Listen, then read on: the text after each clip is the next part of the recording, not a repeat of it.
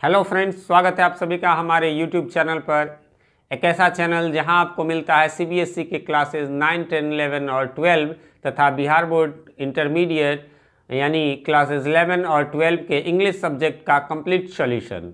और इसके अलावा आपको ओरिएंट ब्लैक स्वान द्वारा पब्लिश्ड बुक गुलमोहर के पार्ट 7 और 8 के हर चैप्टर का हिंदी एक्सप्लेनेशन।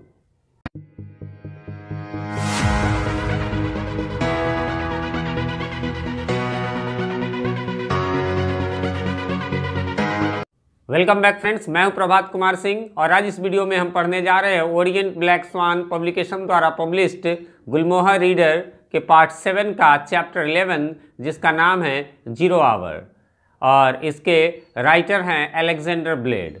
तो हम इस वीडियो में इस चैप्टर को लाइन बाय लाइन हिंदी में एक्सप्लेन करेंगे और उम्मीद करते हैं कि आप इस वीडियो को लास्ट तक देखेंगे तो निश्चित रूप से आपको समझ में आ जाएगा, अच्छे से समझ में आ जाएगा, बिल्कुल आपको कोई प्रॉब्लम नहीं होगी। तो इससे पहले इस चैप्टर को शुरू करें, यदि मैं आपको बताना चाहूँगा, यदि आपने हमारे चैनल को सब्सक्राइब नहीं किया तो इसे सब्सक्राइब जरूर कर लें ताकि आपको ऐसे ही हमारे इस गुलमोहर रीडर के पार्ट 7 और 8 के हर चैप्टर्स की वीडियो ईजिली आप तक पहुँच सके और इसके लिए बेल आइकन को प्रेस करना भी ना भूलें। तो आइए शुरू करते हैं 0 आवर।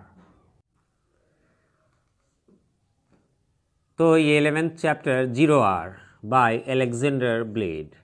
अलेक्जेंडर ब्लेड के बारे में थोड़ा सा इंट्रोडक्शन हम लोग पढ़ ले कि Alexander blade was a popular American science fiction and fantasy author, है ना।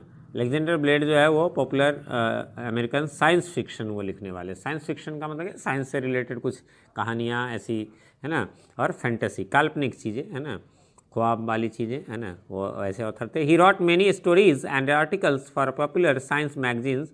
तो अब साइंस फिक्शंस लिखते थे इसलिए साइंस मैगजीन्स के लिए लिखते थे। And publish 2 collection of short stories. उन्होंने दो मतलब कलेक्शंस में 2 कह लीजिए बुक्स उन्होंने शॉर्ट स्टोरीज की पब्लिश की थी। तो अब इसका बिफोर यू रीड दिया हुआ, by accident young Bobby discovered that a rocket was about to shot to the moon. Accidentally कहिए, मतलब अचानक से बॉबी को लगा, उसने देखा कि एक रॉकेट जो है वो मून को शॉट करने वाला, मून पे लगने वाला है रॉकेट, है ना। शूट माने गोली माने या लगने। Naturally he wanted to go along. वो भी चाहता था कि मैं भी इसके साथ चल जाऊँ। But could he smuggle himself abroad. क्या वो अपने आप को स्मगलिंग करते हैं ना, सामान छुपा के लाते हैं, वैसे ही है, ठीक है। तो छुपा कर ले जाना। अब आइए शुरू करते हैं 0 आवर चैप्टर को। ये तो बिफोर यू रीड था, पैरा 1 से। Father had already gone when Bobby woke up. जब बॉबी जगा, सो के उठा, तो उसके पिताजी ऑलरेडी जा चुके थे। This disappointed Bobby a little but then he this disappointed Bobby. इससे बॉबी थोड़ा सा डिसअपॉइंट हो गया, ए लिटिल, थोड़ा सा। बट देन ही रिमेंबर्ड, तभी उसे याद आया, this was the big day, कि आज तो बिग डे है। Naturally father would get over to the project early. आज बड़ा दिन था, बिग दिन था। कौन सा दिन था हम लोगों को चैप्टर में पता चलेगा। तो इसलिए नेचुरल सी बात है कि पिताजी को आज अपने प्रोजेक्ट के लिए आज जल्दी उठना था। एंड एट 4 o'clock, और लगभग 4 बजे ही सुबह में, बॉबी सीवर्ड डेलीशियसली। सीवर्ड डेलीशियसली का मीनिंग आपके बुक में दिया हुआ। एक्चुअली मैं स्क्रीन पे नहीं देता हूँ, मैं एक लास्ट में सबका वर्ड मीनिंग का दे दूंगा ताकि आप स्क्रीनशॉट ले लें, जो जिनके पास ये बुक नहीं है गुलमोहर उनके लिए। अदरवाइज बुक आपके सामने होगा तो आप मीनिंग देख ही लेंगे। तो शिवर्ड डेसीसियसली का मीनिंग होता है tremble with a pleasant sense of excitement expecting something to happen. मतलब कभी सुबह सुबह आप उठो, यार आज तो मेरा बाइक आने वाला है, या पापा आज कार लेने वाले हैं, या कुछ इस तरह का प्लीजेंट सरप्राइज आपको आने वाला है, तो आपको एक्साइटमेंट में और बड़ी जल्दी नींद खुल जाए कि वैसा ही कुछ हुआ था at the thought of it, है ना, ये सोच करके। Second para, he was quite eight breakfast. Breakfast पे वो क्वाइट था, एकदम शांत था। ग्लैड, हालांकि हैप्पी भी था, glad means happy. That mother was occupied. Mother was occupied मतलब वो अपने काम में बिजी थी। यहाँ ऑक्यूपाइड मीन्स कुछ छेकी हुई नहीं थी। Because he didn't want to talk, वो आज बात भी नहीं करना चाहता था। नॉट टुडे ही डिडेंट, है ना। नॉट टुडे ही डिडेंट का मीनिंग है सर्टेनली नॉट टुडे, कि आज बिल्कुल भी नहीं, आज बिल्कुल भी बात करने वाला नहीं है। माइट स्पिल समथिंग सेक्रेट, हो सकता है कि कुछ सेक्रेट हो। Might even let out the big secret, हो सकता है ये बहुत बड़ा सेक्रेट रहा हो। दैट वुड बी टेरिबल, लेकिन जो भी है वो निश्चित रूप से टेरिबल होगा। क्या है ये सब भी आगे आपको पता चलेगा। Of course all things were secret eight buffalo flats. अब यहाँ पर बफेलो फ्लैट्स आप कहेंगे, वैसे तो कहानी के आगे पता चलेगा, लेकिन बी और एफ दोनों कैपिटल है, इसलिए निश्चित रूप से यह जो है सो किसी का प्रॉपर नाउन है, और एट लगा हुआ उसके पहले, यानी किसी प्लेस का नाम है, यानी कोई फ्लैट्स होंगे, कोई अपार्टमेंट्स होंगे, है ना, कोई और प्लेस हो सकता है। देखते हैं। सो secret that top scientist like his father John candle didn't even discuss them with their family. ये टॉप सीक्रेट होता है। मिसाइल वगैरह बनता है किसी देश में तो कहा जाता है उन साइंटिस्ट को कि ये सब सीक्रेट किसी को भी नहीं बोलना है। मान लो आप बच्चे के पास, अपने बच्चों को तो बोल देंगे, कोई बुराई नहीं है, लेकिन बच्चे फिर किसी और से शेयर कर देंगे, इसलिए। तो उनके पिताजी का नाम जॉन केंडल था। Therefore it was really something, means होता है it was a rear experience, एक दुर्लभ अनुभव था। To sit there eating breakfast knowing that today, है ना, यह जान करके कि father was going two rocket to the moon, है ना, कि रॉकेट आज मून तक भेजने वाले हैं। And mother did not even know the lunar project was in the works, और माँ को तो पता भी नहीं था कि ऐसा ये ल्यूनर प्रोजेक्ट जो है सो वो ल्यूनर मीन्स वही, यही ल्यूनर एक्लिप्स आप लोग पढ़ते होंगे, चंद्र ग्रहण, तो उसी प्रकार का ल्यूनर यानी रिलेटेड टू मून, है ना, प्रोजेक्ट पे वो काम करिए, तो माँ को मालूम भी नहीं था। She would naturally not even dream that he was going with his father, बल्कि उसको तो ये सपने में भी नहीं सोची कि वो पिताजी के साथ जाएगा। The thrill was over powering means होता है अफेक्टिंग हिम, है ना, वेरी स्ट्रांगली, कि क्या the secret was too much to bear, ये इतना बड़ा सीक्रेट था कि उसको वो बर्दाश्त नहीं कर पा रहा था, सहन नहीं कर पा रहा था, बेयर नहीं कर पा रहा था। As Bobby got up from his chair after breakfast, जब वो चेयर पर से उठा ब्रेकफास्ट के बाद, mother looked up and said, what's your plan for today young man. अरे यंग मैन, आज का क्या प्लान है तुम्हारा, बेटे से पूछा। डैबी क्रॉकेट और बकरोगर्स, है ना, बकरोजर्स। ये एक्चुअली डैबी क्रॉकेट जो है वो मीनिंग दिया हुआ है ए 19th सेंचुरी अमेरिकन फोक हीरो। फोक हीरो मतलब लोकल हीरो, उसमें frontiers man, soldier and politician, जो कि सोल्जर भी था, पॉलिटिशियन भी था, फ्रंटियर्स मैन थे, मतलब सब जगह आगे रहने वाला लीडर टाइप का। He is commonly refer to as the popular legend as king of the wild frontier. Actually उनका नाम जो है सो वो लीजेंड्स में, ओल्ड स्टोरीज में किंग ऑफ वाइल्ड फ्रंटियर कहा जाता था। अब बक रोगर कौन है? ए फिक्शनल हीरो हु, फिक्शनल है, काल्पनिक है, appeared in A series of space adventures beginning with आर्मेगेडन in 2419 AD, है ना, एंड 2419 AD तो अभी आया नहीं है, पता नहीं इस बुक ने कैसे अच्छा ये सॉरी स्टोरी का नाम है, इसलिए इन्वर्टेड कॉमा में है ना, आर्मेगेडन 2419 AD का, है ना। जैसे एक हमने पढ़ा है, आपको 9th क्लास में पढ़ना है, द फन दे हैड, उसमें क्या है तो 2155 यानी 2155 के बारे में है कि उस समय कैसे स्कूल्स होंगे। तो वैसे ये बुक का नाम है बाय फिलिप फ्रांसिस नॉलन इन 1928, जो 1928 में लिखा था, ए स्पेस हीरो, है ना, वो अंतरिक्ष के, जैसे कैसे हम लोगों में क्रिस 3 वगैरह है, यानी कि स्पेस में उड़ता था, उस तरह का ये हीरो। दोनों कैरेक्टर है कि कहाँ जा रहे हो भाई, है ना, कि ये जाना है या ये जाना है, ये देखना है, ये देखना है। Bobby had a quick thought, तो उसको अचानक से एक थॉट आया। ए सडन टेम्पटेशन मीन्स कहिए ए विश टू डू समथिंग दो इट इज़ रिस्की, कुछ रिस्की भी हो तब भी करने का लोभ जिसको कह सकते हैं, वो लग रहा था। Why not give her a hint, क्यों ना उसको एक हिंट दे दिया जाए माँ को, यानी। Bobby smiled and said, I think I will go to the moon today. नहीं माँ, मुझे लगता है ना कि मैं आज तो चांद पे जाऊँगा, है ना, चांद पे जाना। एक्चुअली आप माँ तो समझ ही सकते हैं, इसको तो मजाक ही समझेगी। मॉम स्माइल टू, मम्मी भी मुस्कुराई, and went back to her reading, फिर वो अपना पढ़ाई, कुछ रीडिंग, न्यूज़पेपर रीडिंग या जो भी हो। Well C to your fuel mixture is correct, जरा देख लेना तुम्हारा फ्यूल मिक्सचर ठीक से है कि नहीं वहाँ जाने के लिए, ऐसा। आई विल चेक इट, हाँ ठीक है माँ मैं चेक कर लूँगा, वो भी मजाक में अलग ही कह रहे हैं। And mom I might not be home for lunch, हाँ हो सकता है आज मैं लंच के लिए ना हूँ। वेयर विल यू बी, कहाँ रहोगे? वो आई डोंट नो, वो ये तो मैं नहीं जानता। वेल माइंड योर मैनर्स, है ना, जरा तरीके से सीखो। एंड से thank you when you leave, जब यहाँ से चलो, है ना, सेड मिसेज केंडल, यही माँ का नाम, पिताजी का नाम मिस्टर केंडल है, तो Mrs candle. Still smiling as C watched Bobby dash out into the yard, है ना, जब वो अपने यार्ड में गया, यार्ड मीन्स आंगन, वो जो भी खाली स्पेस कहिए। Out the backward Bobby first around his space rocket, है ना।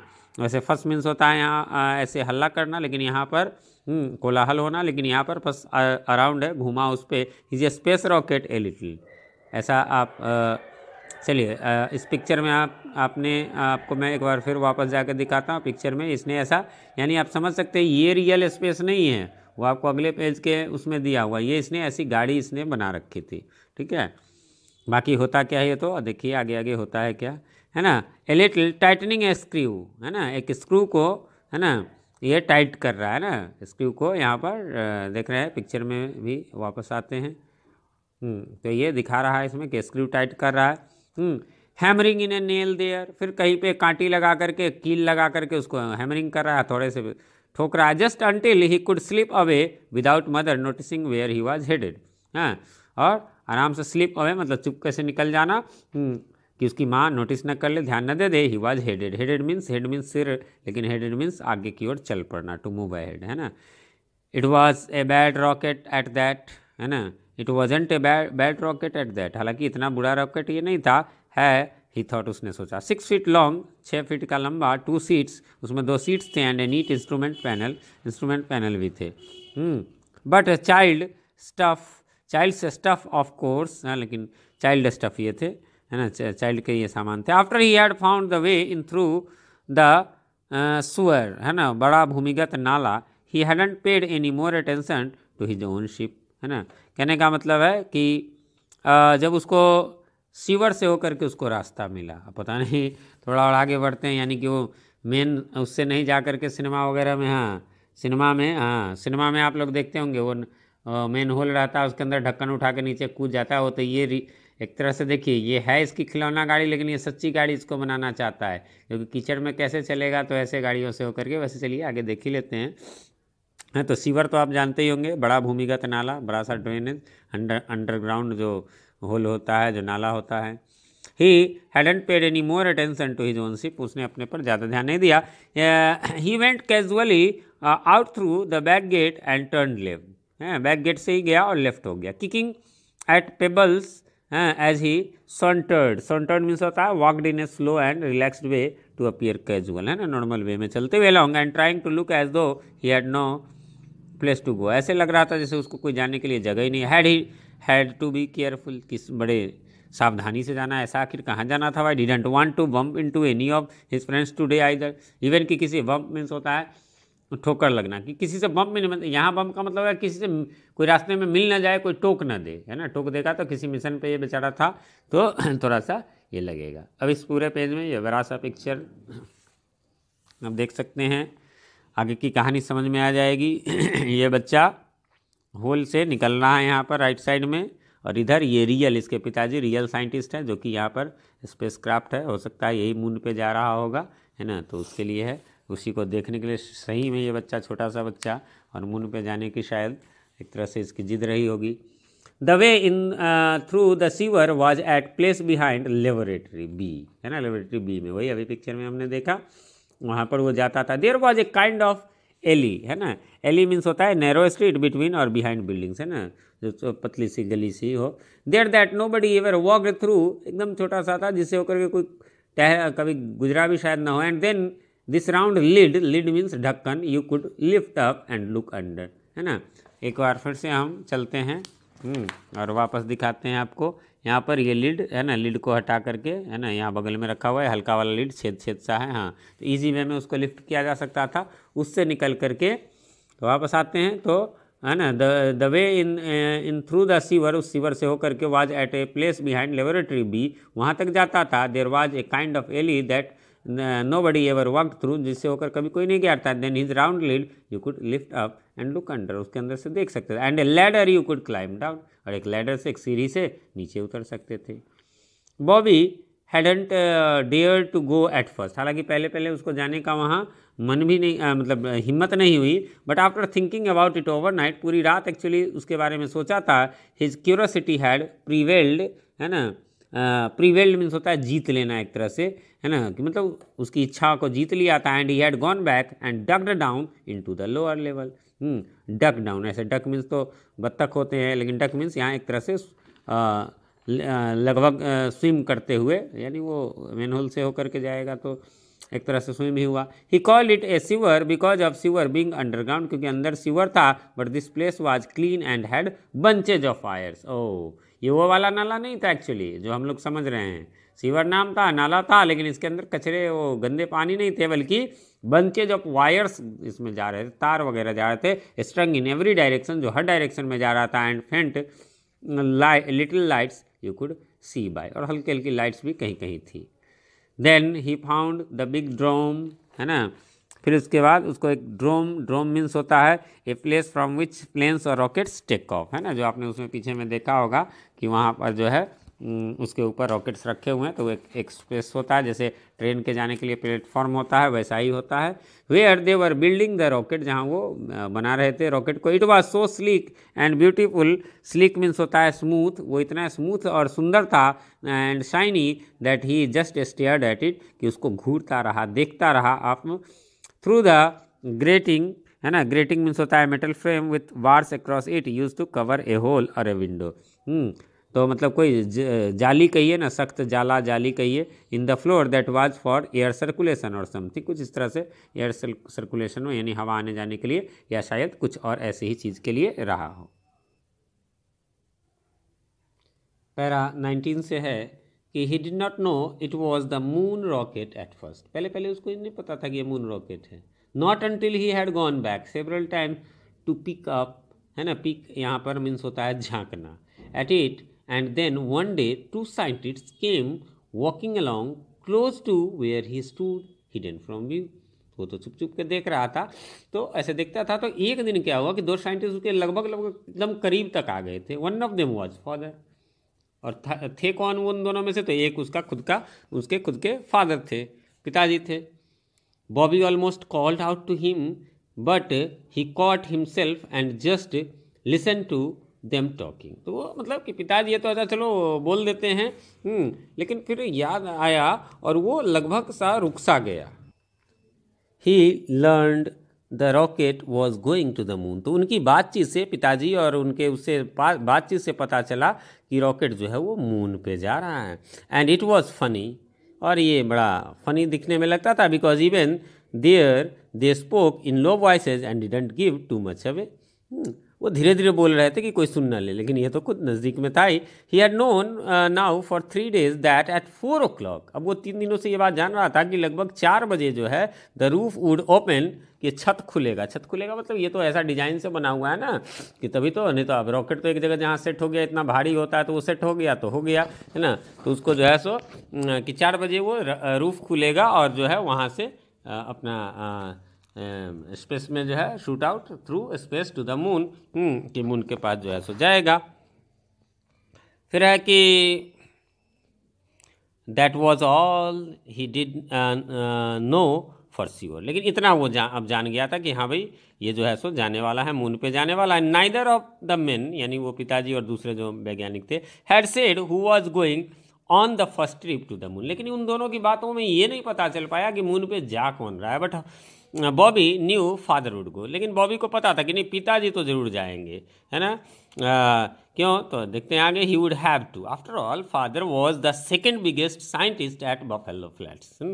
उस बफेलो फ्लैट्स में जो है वो बफेलो फ्लैट्स मैंने बता दिया था पहले, बफेलो फ्लैट्स वो जगह है ना जहाँ पर कि जैसे अभी हम लोगों का पोखरण में परमाणु का ये होता है, वैसे ही करके जो है सो ये है कि सेकंड और ओनली टू प्रोफेसर, है ना, स्क्लेमर, है ना, प्रोफेसर स्क्लेमर हिमसेल्फ, क्योंकि वो प्रोफेसर हिमसेल्फ के बाद वो सेकंड नंबर पे मतलब इसके पिताजी आते थे। Who was very old and wouldn't make the trip, और वो जो है जो नंबर 1 पे यानी आ रहे हैं, जो उनसे सीनियर है वो ओल्ड है, वो जा नहीं सकते।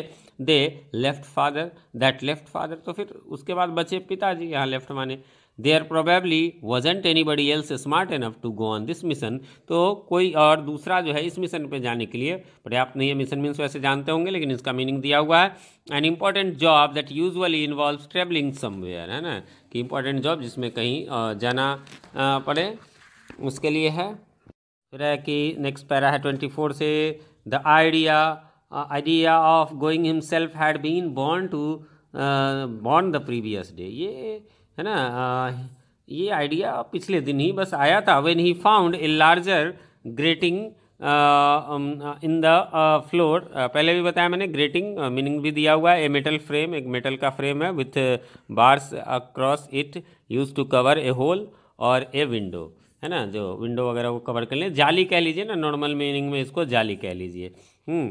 तो floor near the rocket and realise that if he was very careful, यदि वो केयरफुल रहे, he could climb out of the sewer, तो वो सीवर से क्लाइम कर सकता है। And duck into the rocket, duck, duck means यहाँ पर जाना, यहाँ डक माने वो बत्तख नहीं, है ना। व्हेन नोबडी वाज लुकिंग, जब कोई देख नहीं रहा तो चुपके से मैं उधर से आकर के सीवर से होकर के, जैसे रोज यहाँ देखने आता हूँ वैसे उसमें भी घुस जाऊंगा। वंस इनसाइड, और एक बार चला गया अंदर, he was quite sure he would find a place to hide until blast of, तो फिर जगह मिल ही जाएगी, वहाँ इतने सारे जगह होते कहीं ना कहीं, तो मुझे जगह मिल ही जाएगी और मैं उसमें जो है ब्लास्ट तक जो है सो उसमें छुपा रह सकता हूँ।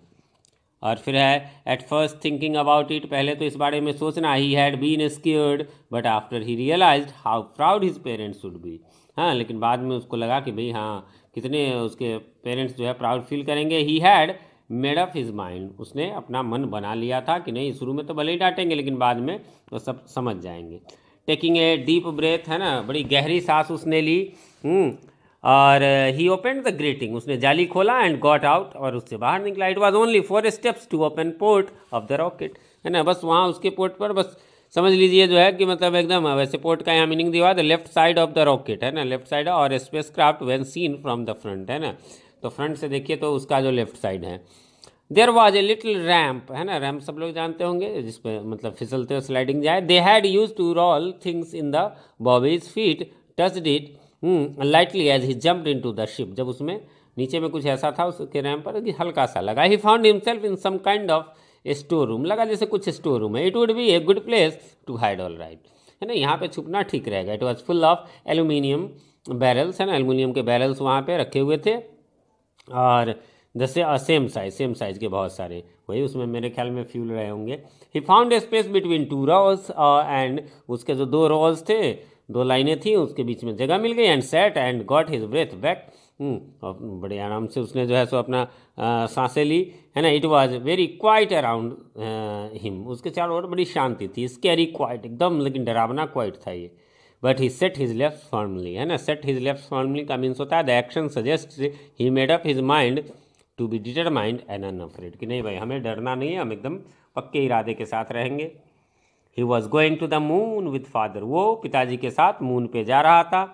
John candle was a little let that night, लेकिन उस रात को, ये नेम है जॉन कैंडल, थोड़ा सा लेट थे। ही greeted his wife and said, तो पत्नी से को ग्रीट किया, अभिनंदन किया, मतलब वही जैसे हाय हेलो जो भी है, ये ग्रीट मीन्स ये नहीं कि गुड मॉर्निंग और नमस्ते प्रणाम ही। Well Maria, did you see the big sky rocket, क्या तुमने बड़ा सा स्काई रॉकेट देखा है? How good I miss it dear, मैं कैसे जो है सो मिस करूँगी। Your super is in the oven, और हाँ तुम्हारा आपका खाना जो है वो सपर मीन्स खाना, ध्यान रखेंगे, है ना, रात का खास करके, सॉरी, तो ओवन में रखा है। जॉन ले back in the easy chair, आराम कुर्सी पे हो गया। एंड क्लोज दी जाए, उसने अपनी आंखें बंद कर ली। We would hoped two stage a little ceremony, हम लोग सोच रहे थे कोई सेरेमनी होगा, थोड़ा सा कोई समारोह होगा at the launching, but Washington said no, लेकिन वॉशिंगटन ने कहा नहीं। वॉशिंगटन कौन? तो बस वही, जैसे हम इंडिया में है तो हम कहेंगे न्यू दिल्ली ने ऐसा कहा है ना, न्यू दिल्ली कहने का मतलब कि भारत ने ऐसा कहा है, यानी भारत की सरकार ने कहा है, तो वही वॉशिंगटन का मीनिंग दिया भी हुआ आपको। The government of the USA, Washington being the capital of USA and the seat of government stands for the voice of the government, तो इसलिए वो सरकार की आवाज़ को, वही नई दिल्ली की आवाज़ वॉशिंगटन की आवाज़ कहेंगे। Washington said simply light the fuse and fire the thing, है ना, कि बस फ्यूज लाइट करो और फ्यूज जलाओ और जो है सो फायर करो, मतलब बिना शोर शराबे के। Is it still a biggest secret, क्या अभी भी ये बहुत बड़ा सेक्रेट है? No, not between you and me at least, कम से कम मेरे और तुम्हारे बीच तो नहीं है। We fired N explosion rocket at the moon, है ना, हमने जो है वो रॉकेट पे एक मून भेजना है। It will hit in about an hour and telescopes will show a big purple spot, है ना, ये लगभग 1 घंटे में जो है सो हिट करेगा, और टेलीस्कोप जो है वो दिखाएगा big purple spot when our explosive go of, है ना, पर्पल सा वो दिखाई देगा। एक्सप्लोड होता है तो ऐसा ही कलर का दिखता ही है। And throw die all over the place, die का मीनिंग होता है substance we use colour something, है ना, जैसे रॉकेट वगैरह जाता है तो कैसे वाइट वाइट सा होता है, वैसे मतलब कि डाई सा हो जाएगा colour. I C lots of fun, no doubt, मुझे लगता है बहुत सारा वहाँ फन होगा, but what is the purpose, लेकिन पर्पस क्या है? 4 जुलाई ऑन द मून, 4 जुलाई को, 4 जुलाई क्यों? Independence day in the USA है, यूएसए का इंडिपेंडेंस डे 4 जुलाई होता है, marked by celebration including स्पेक्चुलर fireworks.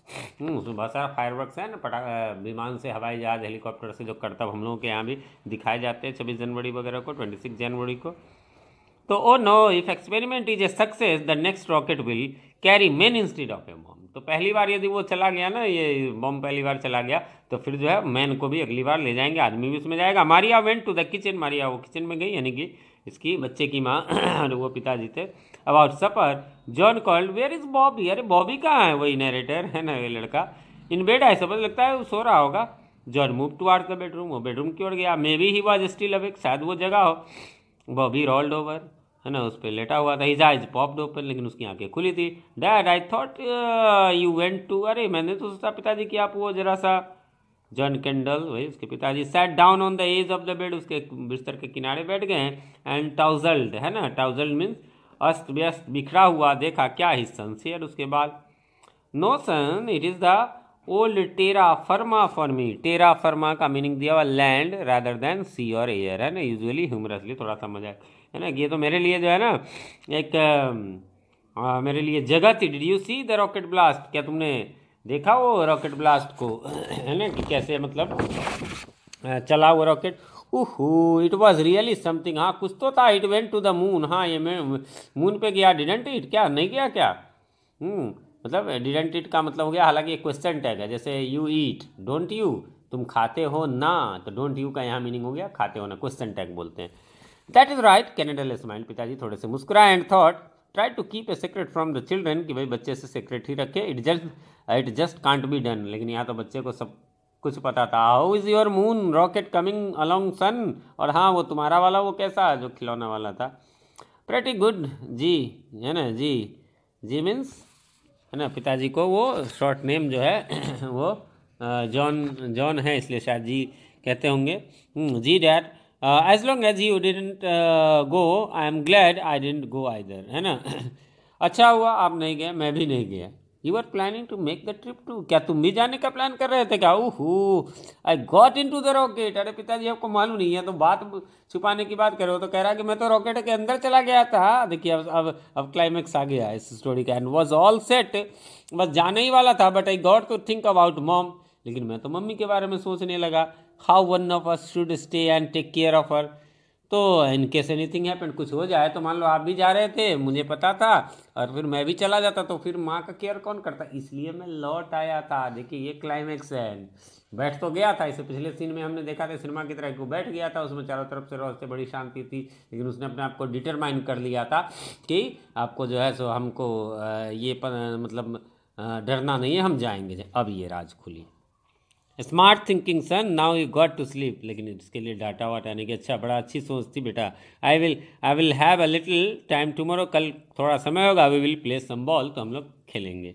That will be fun, हाँ ये अच्छा रहेगा। नहीं समझे कि कल, यानी समझाने की, डांटना फटकारा नहीं, गुड पेरेंटिंग इसी को कहते हैं। John candle smiled as he left the bedroom, John candle मुस्कुराने लगा। चिल्ड्रन वर वंडरफुल, कि भाई चिल्ड्रन भी बड़े अजीब होते हैं। Give them a few old boards and A steering wheel and they could build a ship to fly to the moon. कि भाई देखो, हमने उनको उसको जो है थोड़ा सा ओल्ड बोर्ड्स दे दिए थे, पुराने बोर्ड्स दे दिए थे, कुछ स्टीयरिंग व्हील दे दिए थे, स्टीयरिंग व्हील वही हैंडल जिसको हम लोग कहते हैं कार वगैरह के, और वो तो बस एक शिप ही बना रहे थे जो मून पे जाने का। What a wonderful dream world they lived in. अच्छा, फिर एक डबल क्लाइमेक्स। पिताजी को ये नहीं मालूम कि वो मेरे कंपनी में जा कर के वो ओरिजिनल वाले की बात कर रहा है, वो तो खिलौना के बारे में पिताजी कह रहे हैं, और वो उसके बारे में कह रहे हैं। देख लीजिए, अभी भी वो क्लियर नहीं हुआ।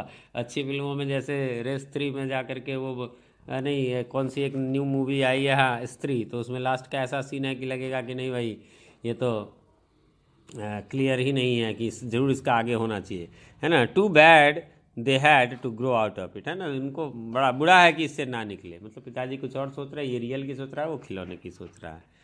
अब जाकर के क्लियर हो गया होगा। And I hope you got it very well. Thank you for watching till last. Still, if you have any confusion, do comment. Have a nice day.